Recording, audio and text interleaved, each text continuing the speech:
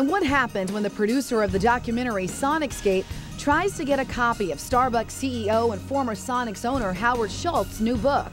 Tonight, we've learned during the book signing today for Starbucks CEO Howard Schultz at Costco in Issaquah, store security and police ejected multiple Sonics fans from the event.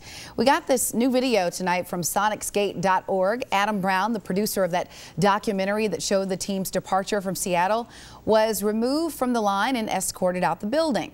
Costco officials didn't say why Brown was removed, but Brown tonight says his intention was to get a copy of Schultz's book signed and give him a copy of the documentary.